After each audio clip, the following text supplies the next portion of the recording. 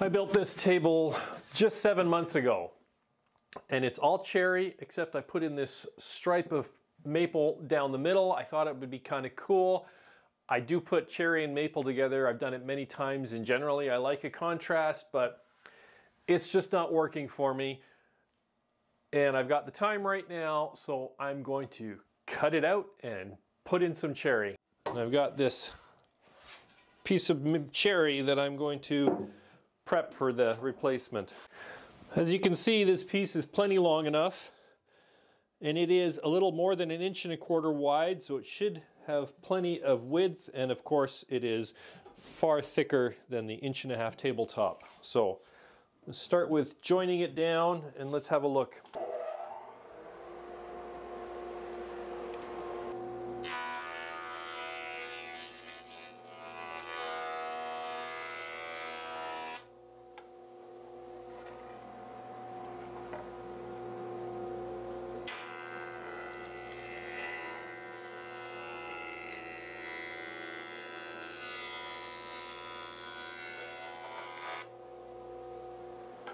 Now, like a lot of guys, I generally run a combination blade in my table saw. It does most things well.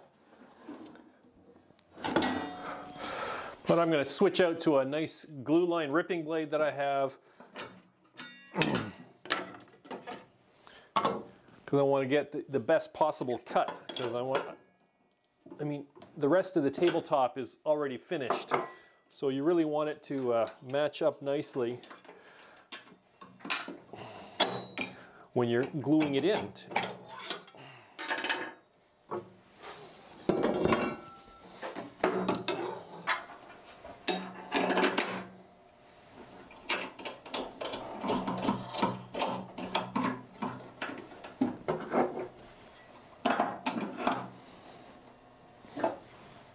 My joiner blades are actually getting a bit dull, so this blade actually gives a nicer finish. So I'm actually first going to rip it probably to 1 3/4 inches,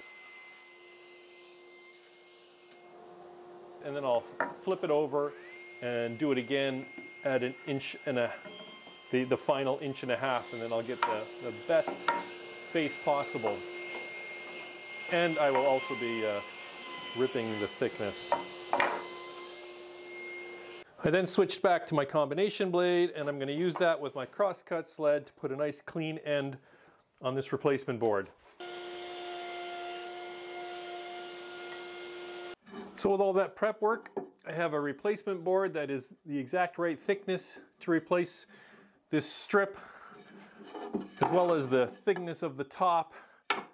And yeah, I think it's time to cut the top up.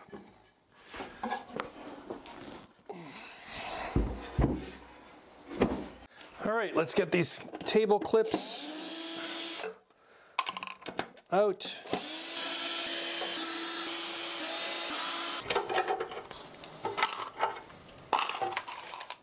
And yeah, I need the ripping blade again, and I don't know what I was thinking. I should have just left it in for that one little cross cut.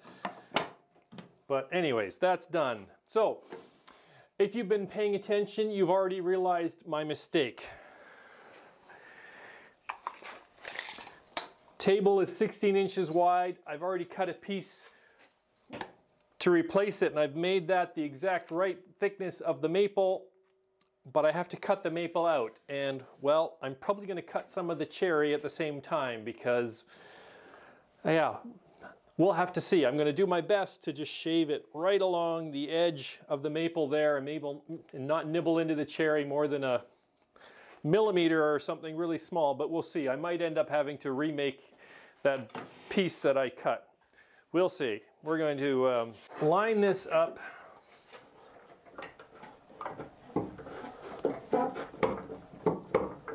right with the edge of the maple, and hopefully I'll just be able to swap this around and use the same setup when I cut the other side. But we shall see. Measure twice. Nope, more. More.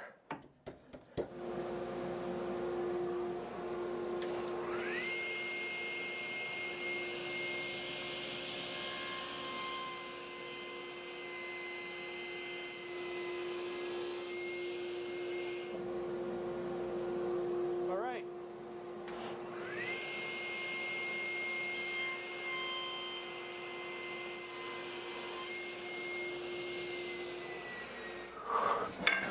Here we are, one table split apart. Let's see. That is, oh yeah, that's maybe, it's a little less than the 16 inches wide here if I do this, but not enough to be noticeable.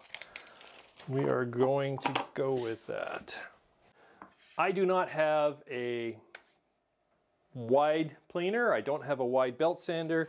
This is 16 inches wide. It's too wide for what I've got in the shop.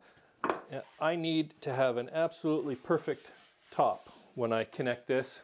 So I'm going to use my Dowel Max jig here. This some doweling jigs, they will run a line of dowels down the center. This jig indexes off one face, so all the dowels are offset from the same face. So I will offset everything from this face when I put in the dowels, and that will force this to be perfectly aligned when I glue it up. You could get the same with a domino or a biscuit. I find a biscuit joiner would work, but I think there's a little bit more slop in the biscuit. I mean, by design, it gives you a little bit of adjustment, wiggle room, but this dowel does not have that. It forces that in, and that's why I cut this end on, the one end on this board, I cut it in because the dowel jig also indexes off the end. So I'll be starting at one end, drilling holes, and I'll be working my way along the board, putting holes every few inches in chunks. No surprise, I used dowels when I built the thing in the first place for aligning that maple strip that we cut out. So there's remains of the old dowels buried in the table. So we will line this up flush with the end and clamp it down. There we go. And in case you're wondering, you know, if you are using this for joinery structural, that's where you have all these other holes for.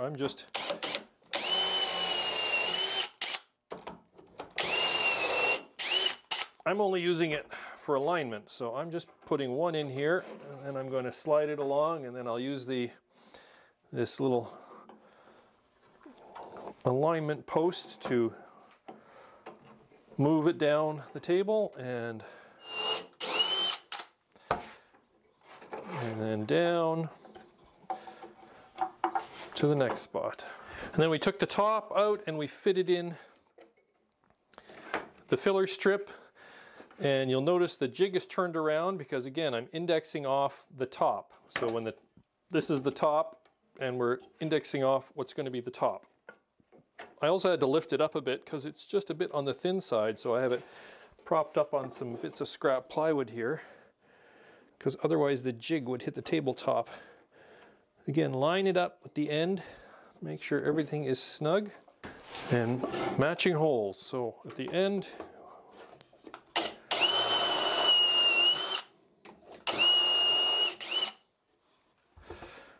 and then move it on down,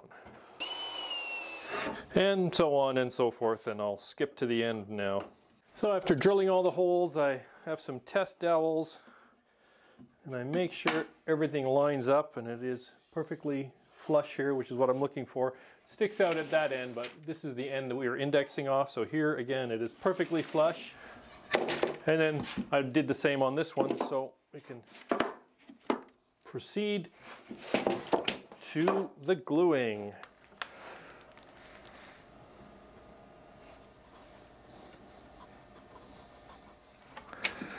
One, two, three.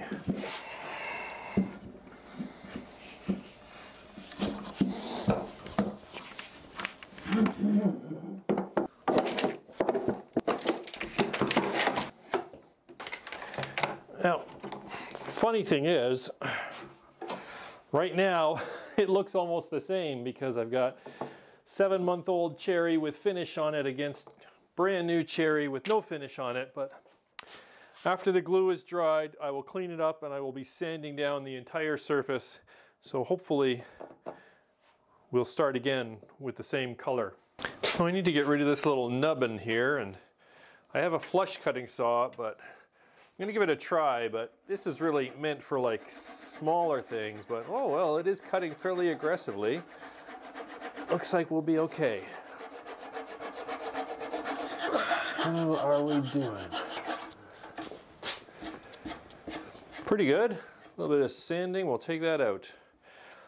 On the other side. There we go. Well, it worked. Less than 5 minutes total, and board is sticking up just a bit, so I'm going to take it down.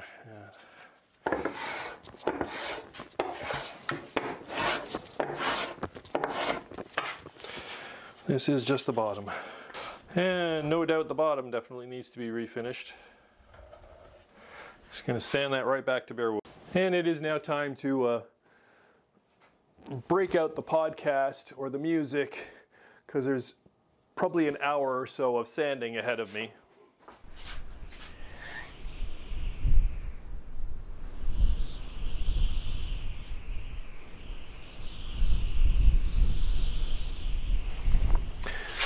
So I've done a lot of sanding and I've done a lot of thinking.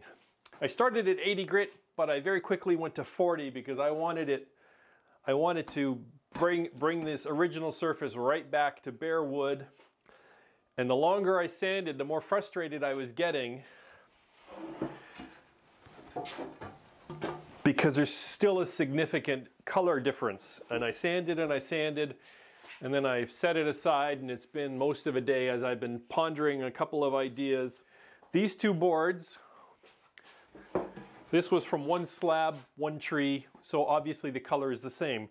This was just a random piece of cherry I just grabbed in the corner of my shop, and I just bowled ahead with it thinking, oh, this is going to be a quick project, but I'm not liking it. One thing I've considered doing is treating this with lye. Before I got into YouTube, you can find an article on my website. I did an experiment with lye. You can use lye to accelerate the darkening, the natural darkening of cherry. Lye is a caustic substance. I'm not recommending you do it, just do your research, be careful. And I did that, and I was able to darken cherry. So I thought, well, maybe I could try just darkening this strip down the middle. But it still is, I mean, it's only an accelerant. It's not, I mean, no guarantees. And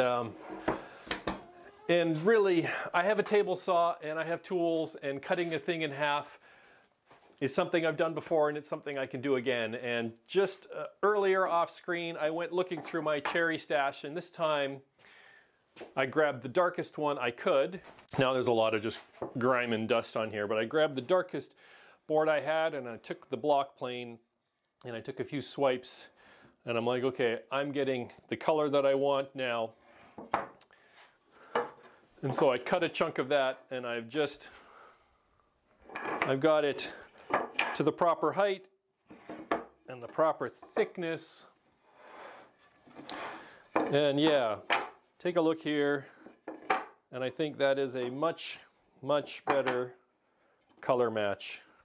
I'll be much happier with this. It also helped my decision that right there, I did not get a really good glue joint, and also up here, noticeable gap right there that I would have had to deal with sawdust or something, and so I'm just going to cut that away. And so I was just talking to my wife, and I was saying it's kind of funny, like if you go to my previous video, I built this table based on a woodworking school project that my dad had done 65 years ago. It was a woodworking class he took shortly after he was married, and so it had a lot of, you could see that in the project. Now that you know that, you could see, oh, there's all kinds of joints and joinery and stuff. It was clearly meant to teach you something. So I find it kind of funny that here I am having my own learning experience here. I should have been a little bit more discerning on the piece of cherry that I use, and well, sometimes you have to go back to the drawing board. So I'm going to spare you that because, yeah, this is going back to the table saw, cut it in half again, carefully, redowel everything and re-glue it up, and we'll connect again after that. And this is a much better color match. I'm very glad that I took the effort to do that. It's been cut apart, refitted, doweled, glued in, sanded again, 80 grit, 150 grit, 180 grit, and I am now ready to actually give it another dust, and then it's on to the finishing.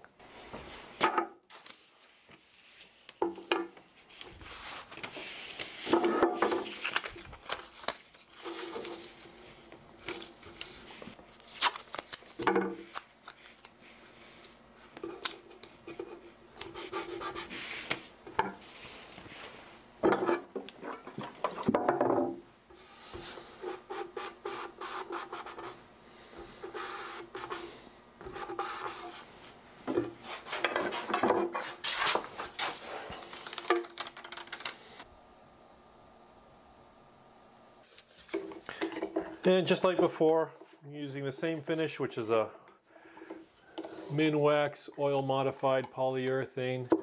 And here we go. Yes.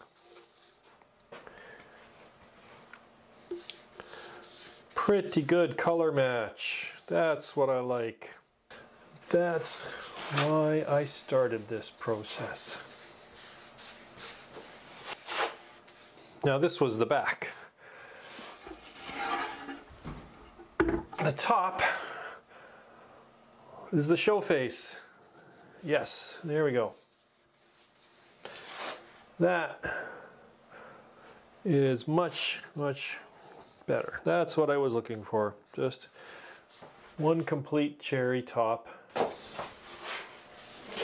Okay, 2 hours and then we can get on to the second coat.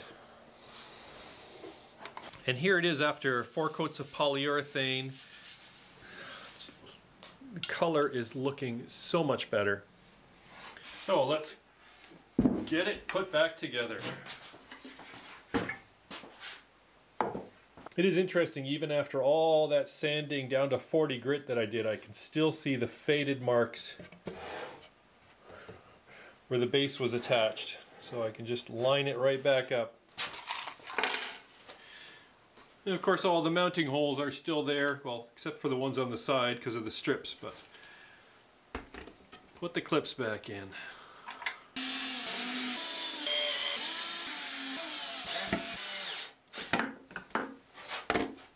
So there you go, a little bit, well, a lot more work than I anticipated when I started it, but I think the end result turned out great.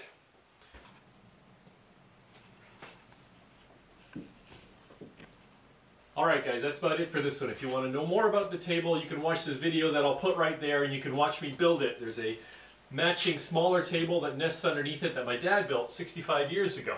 And there's plans for both of those and you can see that down below in the links. And we'll see you next time.